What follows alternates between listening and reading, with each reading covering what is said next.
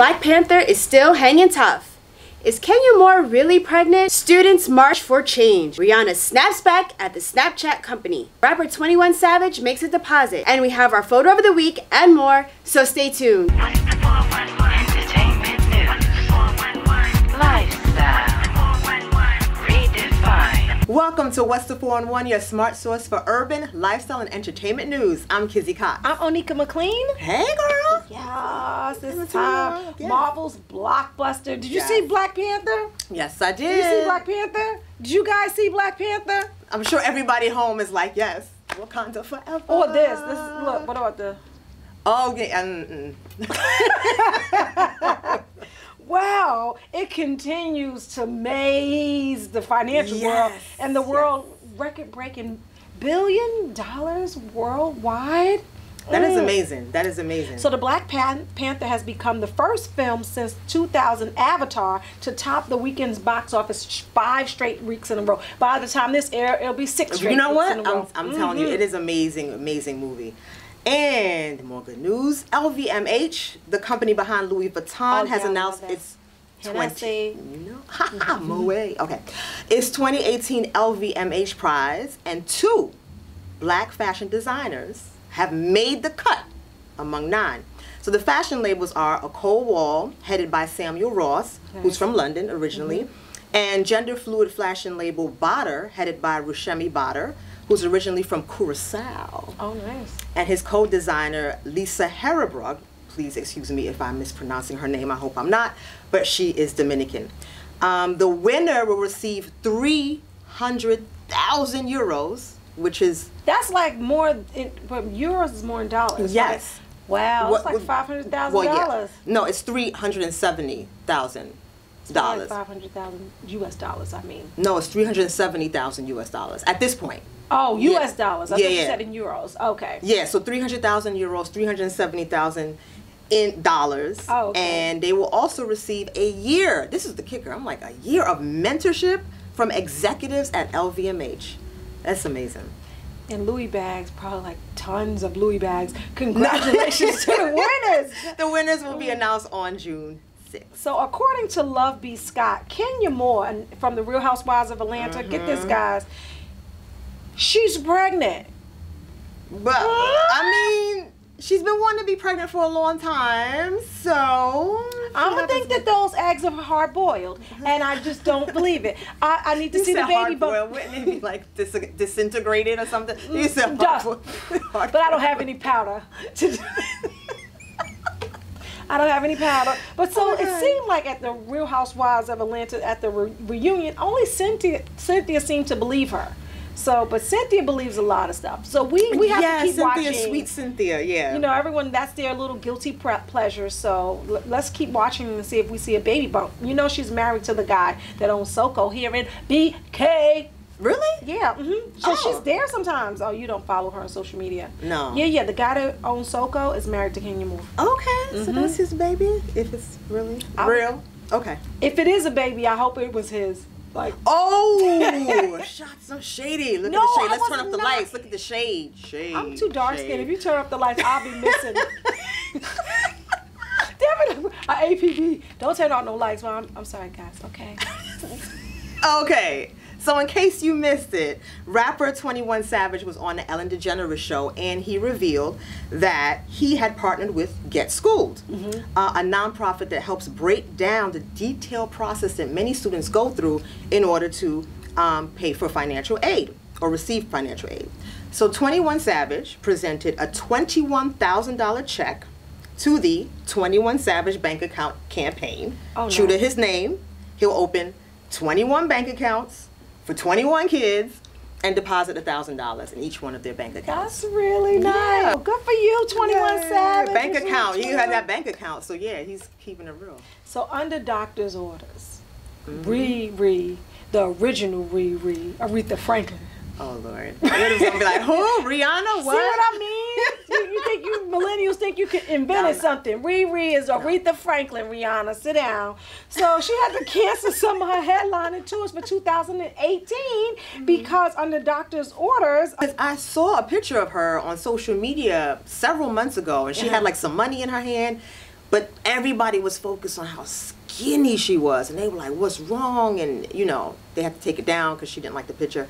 So I hope she's okay. Was it all sagged down? We'll have a picture below. You better bow down to the original queen. Riri. Anyway, we wish her well. Hope she gets well soon. I know you. Aretha Franklin is a legend, man. Aretha Franklin She's is a off legend. limits. We cannot make fun of her. So Big Sean, right? I have like a little story about Big Sean, guys. Okay, so there's like these rumors swirling around that Big Sean was cheating on his girlfriend. Yep. Right? Right, okay, so what's her name? Janae Aiko. Janae Aiko. Y'all know that I'm phonetically challenged. Right, so anyway, like in millennial fashion, he goes to his Instagram, hashtag baby I'm sorry, hashtag you my rider. What did he say? Partner in crime, hashtag happy birthday, hashtag 88. I didn't even know what 88 was because I'm old as I don't know what. No, and we need a little young whippersnapper kids to say, I think that's her birthday, 88. So I guess he's out of the doghouse. All these guys have to do now is tweet something. Listen, no, she's riding with him too, apparently. So hey, if she doesn't believe the rumors, hey. You know who else did that? DJ Envy on 105. Yeah. He got caught cheating with Erica Mendez. Oh, really? Yeah. And then he had to do an apology, but he did it on the radio. And his wife forgave him, so I guess that's the new way to do it. So when does Wendy Williams man gonna come through and say? I think you got to be somebody first. See, Big Sean is man. Oh, the shade. I'm turning off the lights again. The shade. I'm sorry, Kevin Hunter. Don't come from my edges. They're taking so long to grow back. We'll be right back with What's Poppin'. Welcome back to What's the 411. Now, what's the 411 in business of entertainment? Yes, and we are joined by Keisha Wilson from What's the 411 Sports. Welcome. Hey, Keisha. Hey. Every girl got a friend named Keisha. Only you and Nika. Okay, ABC, which is owned by Disney, the same company that distributed Black Panther, which we were talking about earlier. Yes. Okay. But why you do like that? Because I like that. Well, you got to do it like that. I'm showing you. You don't do But that. that's not in the movie, though. But It is, they though. understand. Not the you know what I'm shaky saying? But shake. you know No, what they I'm saying? did. They did like that. Oh, we're But sorry. she was shaking. You know what? Listen, I'm gonna do Well, no, but Wakanda why? forever. How I But why'd you wanna do it like that? Because I like like that. But why'd you do that? it. It feels right. What the hell happened with the Wakanda? Yeah, it was not had nothing to do with Wakanda, but it turns out that ABC actually shelved an episode of Blackish that explained the issue of kneeling in the NFL, and they cited creative differences. Now, the Griot had this great article which said, you know, the 5 reasons that, you know, ABC should actually air the canceled Blackish episode, and one of the reasons was that they said that the kneeling issue had been hijacked, which I think it has, and that ABC should not allow the NFL to dictate art on its network. So what do you ladies think? You want to go? Wow. Okay, so on What's the 411 Sports, we covered the kneeling protest and the effects and what the NFL should have done, what they shouldn't have done, and Donald Trump in the mix and all that stuff. So there is a relationship between ABC and ESPN, who are both owned by Walt Disney. And one thing that's happening at ESPN is that they're in a crossroads of where they're going to go in the direction of their network. Mm-hmm. And there seems to be a shift of moving maybe away from the politics part, because as you may have known, Jamel Hill, who was a writer, I think she's now doing some writing. She was an on-air personality. Yeah. She got in trouble a couple times for some of the tweets that she sent that were politically charged. Yeah. Right. Mm-hmm. It doesn't matter though. No. As a public, she's figure. a public, so she's representing ESPN basically at all times, and she mentioned something and they felt it was incendiary and they suspended her for a week. Yeah, we covered that. Remember? Yeah, we talked. Oh, we definitely talked about it on the show. And so now, you know, then you've got, there were some other on-air personalities. There was Kurt Schilling that comes to mind, who tweeted stuff that was in response to something that political was going on in response to the North Carolina bathroom law. But how does that have anything to do with? Well, it's, politics is one of those hot button issues. It's people are impassioned about it. Right. And it's, okay, where do you draw the line as a network? Do you have Republican watchers, viewers, right. You have Democratic viewers. Right. So where do you go? If you lean more towards one side, you're alienating one. The show was called Blackish. Yeah, though, right. So that's what I was about to say. Now, because so ESPN, right? Really, they're supposed to be talking about sports.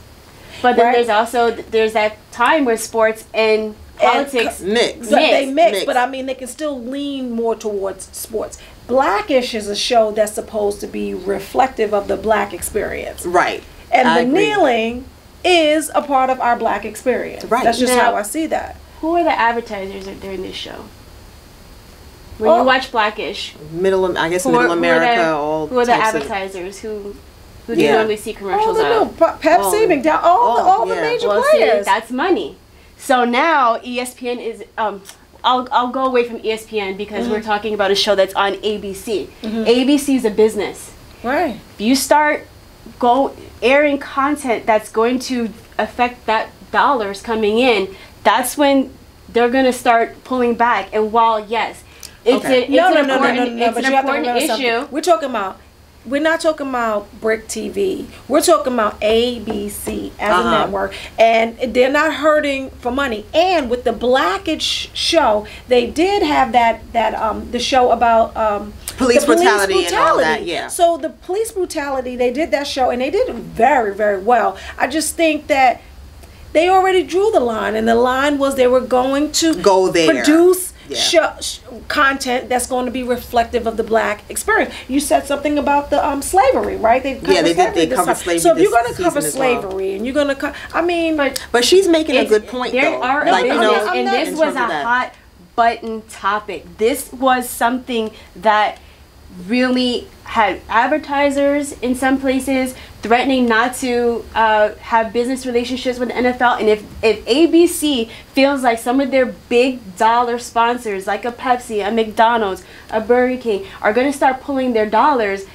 they're going to start to rethink about topics like that. Exactly. Now, police brutality, yes, it was an important topic.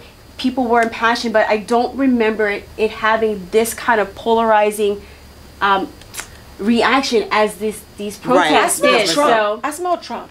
The stuff that he is totally against. Big business really backs him just on the low.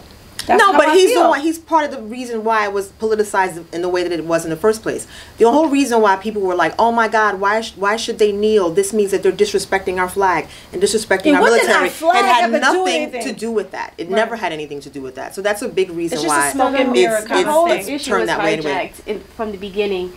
Because people thought of it as an attack on American values and flags and all that stuff. So then, right then and there, it was already hijacked. And then Donald Trump injected himself, further hijacking and muddying the issue. So, just going back to the Blackish, remember that. Just going back to Blackish, back to work and all that stuff. I think it's probably more of a business decision than. So, Keisha, what you're saying is it's not realistic. Basically, they can't just go their own way and say, you know what, art is art. We're just gonna air what we want to air. They have to think about the finances. You have to think about the bottom line. You want to give artists the creative leeway to do something, but there's a line, right. And if you want to produce your own content and have it the way you want to, you have to have more ownership of it. And look at this. So $1 billion off a movie, Black people, right? You can create a real network with real content that you want to, and then support that. Right. Yeah, we talked about this so many times. I mean, I think since this show has started, we've been talking about Black people need to put their dollars, in But I think that when they see it, right, then they could be it. I just did that to mess with Keisha. She's like, that's not the way it goes. I guess we're shimmying in Wakanda. I would do it like this. We can just vote, What we can just... I don't know. We'll be right back. Stay tuned. Now, what's popping with young people? Yeah. Young people are standing up. Yes, they are. They are. So after the aftermath of the shooting rampage at Marjorie Stoneman Douglas High School, right, down in Parkland, Florida, which was, oh my God, our hearts and prayers go out to the families. We really do. Right. But the students are standing up in activism. They're like, you know what? We're going to be safe in these schools. We're not just going to gun laws. They're coming after the gun laws. Right. Like, we've never seen anything like this in decades. This is so exciting. Right. So the walkouts across the country. Yes. Across definitely. the country. And people were like posting, I support my child in this. So that's like Hashtag amazing. enough. So we have the women's movement. Now we have the young movement. Like, the conservatives are just running scared, I think, at this point.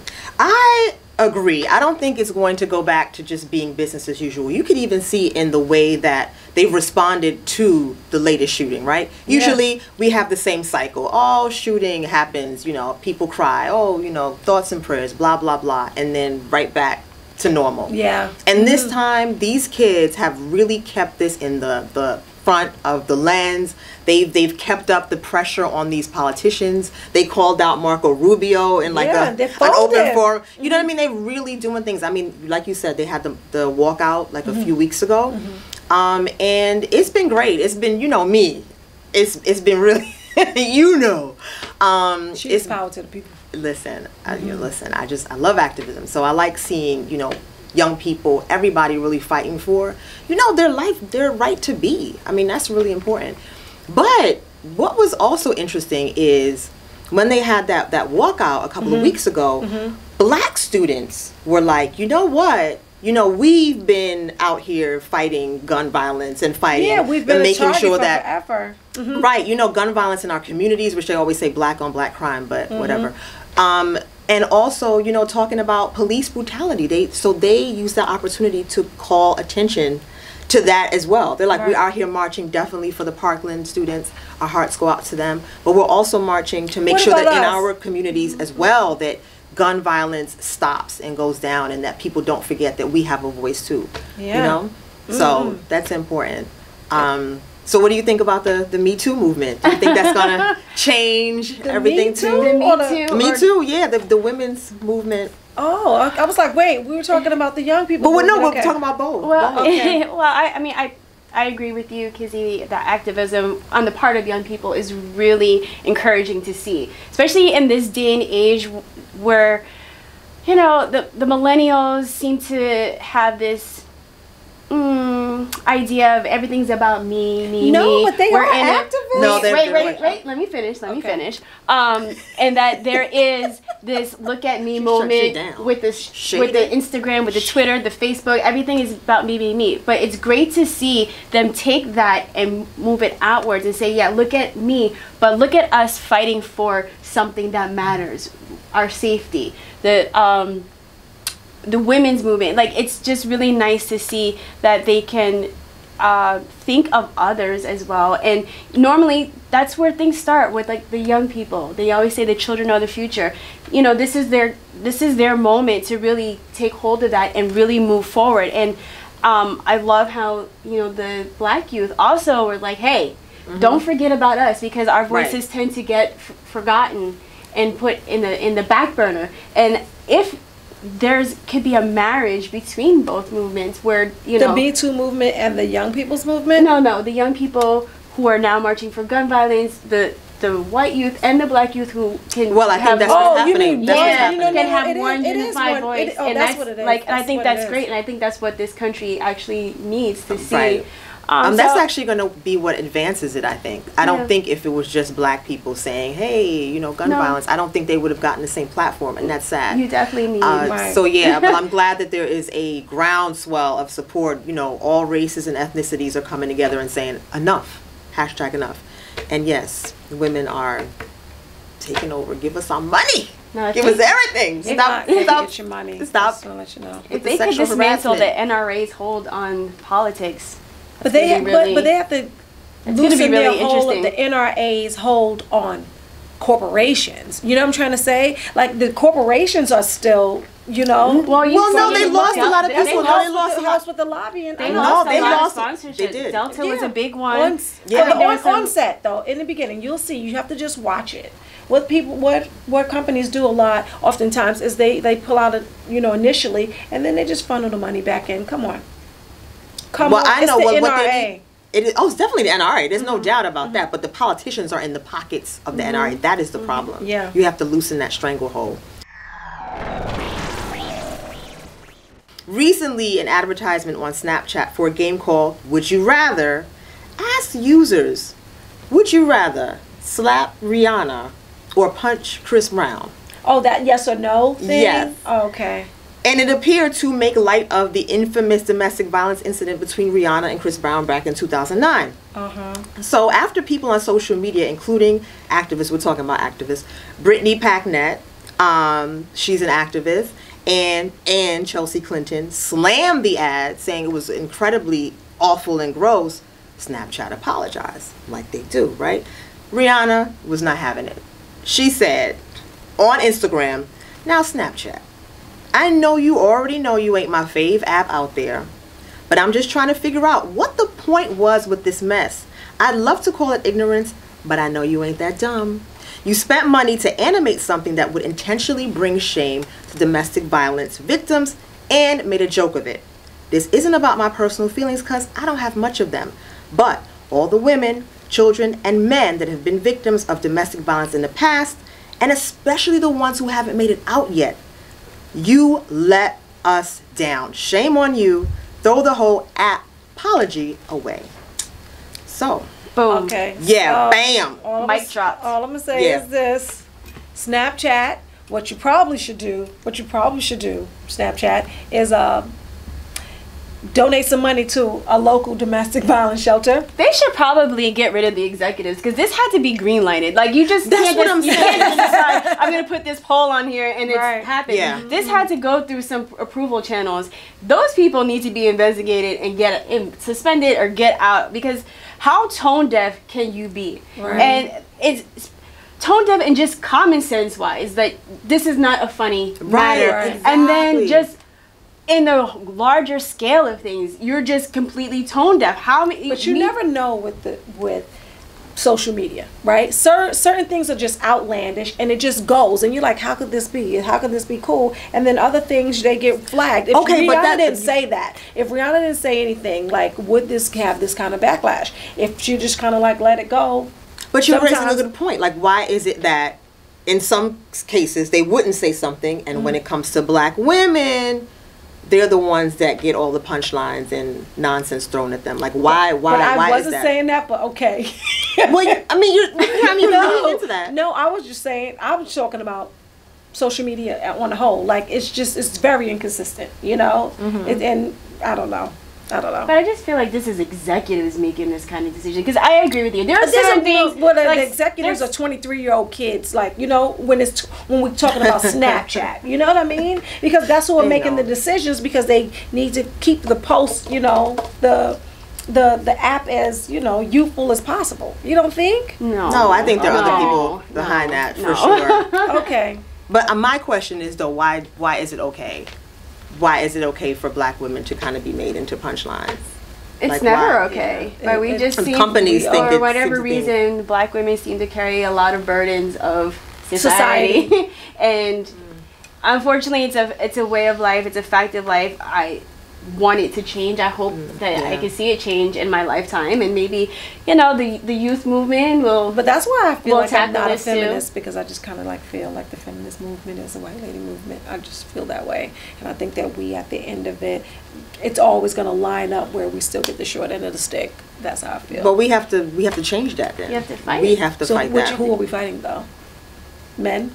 Everyone. No, we're fighting against the system that makes our oppression possible. It's not just men specifically, because some women are co-signing that too for whatever reason. Like they voted for Trump when he said, "All you gotta do is just grab him by the doop doop." Right? Sometimes if you do grab somebody. Oh, Nika. Oh, Nika. No. I'm saying live a little, lady. You know, a good day. I'm just saying. Good day. What's next? Yeah. We just need to end on that. I know. Let's zoom in on that. Would you hang out with your ex? Well, see. That segue was. Would you hang out with your ex? Would you hang out with your ex? It depends on which one. Okay. The one you love, like the real ex, not the one that just was a fake ex. Yes. You would hang out. Yes. Would you hang out with your ex? Yeah. Would you do it on the beach? I'm not really a beach person. My ex would drown me out. Nope, Marty. Would you hang out with your ex on the beach on television? Like if they... Oh, no, that is awkward as hell. No, Is there prize money? No, there isn't, but it's the premise of this there's no prize show money. on MTV. It's called X on the Beach. Boom. But what's the point? Yeah. Wow. What's the point of it? Like, what do you do? Well, dating naked. It's the same premise as dating. What's the point of it? Yeah, naked and afraid and stuff. At least you're trying to get out of the jungle naked. But this one, what are you just doing? I feel like you could just do this at the Starbucks. Meet up with your ex at the Starbucks. But it's sexier on the beach. That's why Sex on the beach. And they want it in Miami. And they want the lady in a bikini. Like that's what it really is. Right. Oh. Middle-aged men want to just watch young girls in a bikini, so they just get a premise and say, "Who's going to watch this?" But MTV, they're not going to be watching MTV. This is for not MTV. The same ladies. Give us another Real World or something. Like this is nonsense. So you are no. I'm a no. I'm a no because I know my mouth. The reason why we broke up, Ray. You didn't grab me by the He did actually. Okay. That was not the problem. Oh. We'll be right back.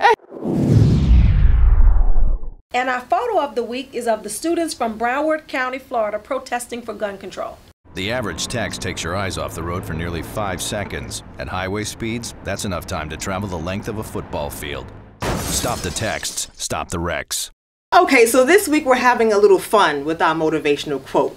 So the quote is, if your girlfriend is always looking good, but you know perfectly well that you haven't contributed anything towards that, my brother, you are no different from a security man guarding a bank.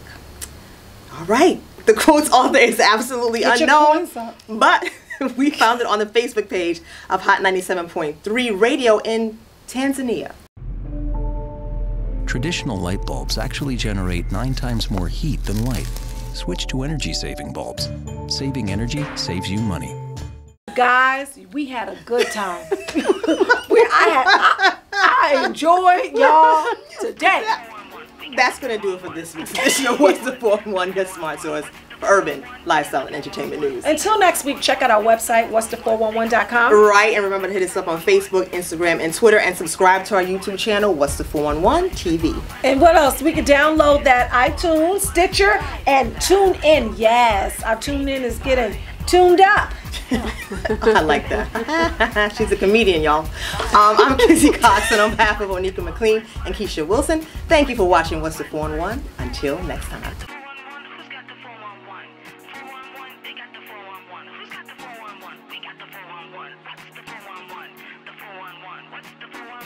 got the 411.